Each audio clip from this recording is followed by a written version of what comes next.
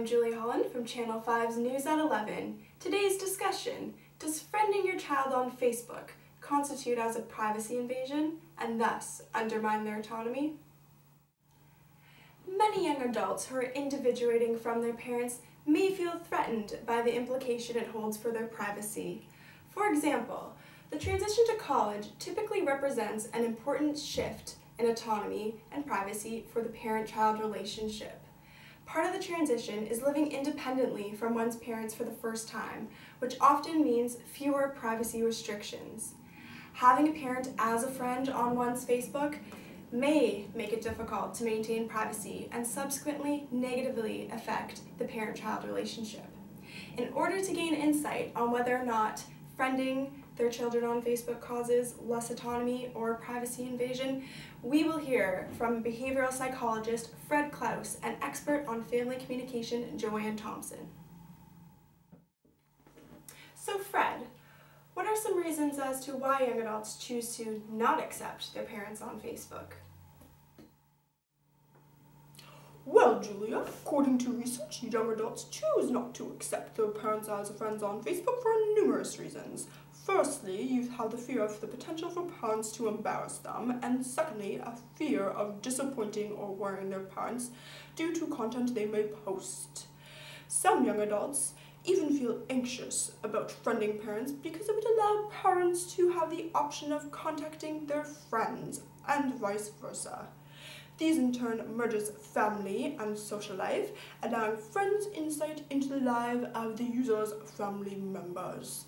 This causes a child to feel like he or she has a lack of control or what information the parents might access. Very interesting. So why do some parents feel the need to create these Facebook accounts and add their child on Facebook? Well, you see, Julia, that some parents may feel isolated from their child's life. Facebook thus serves as a platform for the parent to psychologically feel like they're involved in the child's life. They can do this by reading information on their child's profile that the child does not talk about with them.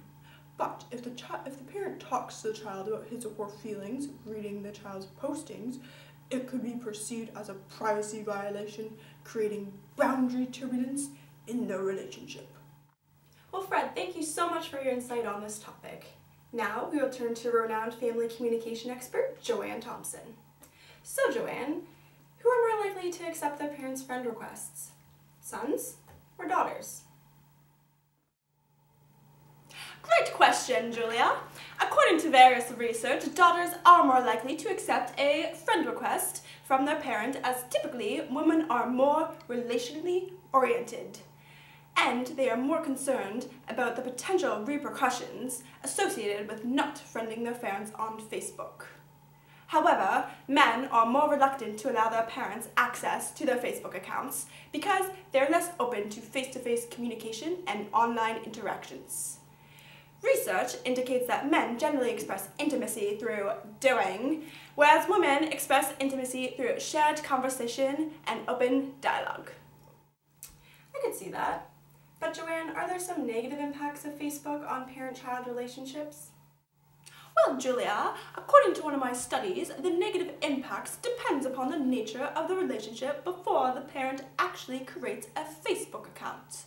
It is too simplistic to assume that a parent friending his or her child on Facebook produces the same outcomes for all parent-child relationships. In particular, it is reasonable to believe that if a parent and child had little conflict before the parent joined Facebook, their relationship should remain relatively stable after the parent joins Facebook. However, if the parent and child had a conflicted relationship before the parent joined Facebook, the parent's presence on Facebook would exasperate the feeling as if the parent invaded the child's privacy, further diminishing the quality of the relationship and the child's personal autonomy. The most important finding, though, is when young adults friend their parents on Facebook, they are choosing to release the information contained to their profile to their parents. Users strategically manage both the breadth and depth of personal information that they disclose, depending on perceived privacy risks. However, even if younger adults feel like they have control over their private information because of privacy control settings, they may have very little control over what information their parents post about them. And this is the point in time where they feel a loss of autonomy and privacy. Well, Joanne, that is very true. Thank you for your insight. So there you have it, folks. As Joanne concluded, children feel a loss of autonomy and privacy most when it's parents who make posts about them, and not necessarily when the child posts.